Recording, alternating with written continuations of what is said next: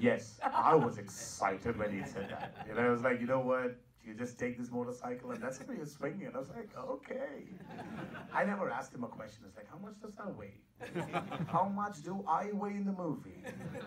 Am I supposed to do that? Can I do that? Is that humanly possible? It doesn't matter. It's It's Rajamouli's hero. Everything or anything is possible. Right. But that was something which I was really excited about. And the best thing is, I think the shot where in the interval sequence where Bhim jumps out with the animals. Oh, that's my favorite part. That's my favorite part. Can you believe it? Everybody loved it. And I didn't know I was actually, that's the shot. That's how it's going to be. I just didn't know. He just told me. He never told me that you're going to jump out with all these animals. He never told me how it's going to be, how he's going to shoot. Nope, nothing.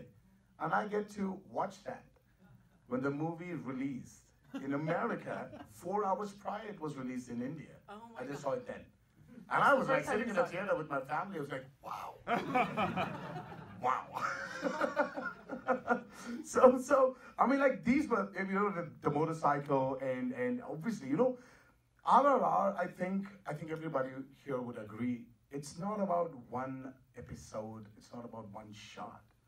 The whole movie was a great experience, I should say, as in, for me as an actor, for him as a director, definitely, It's just, I think if you don't feel the excitement, no one would. Right. Nobody would. It's impossible. It's tough to translate it to the audiences, Yeah. So everything about RRR was exciting.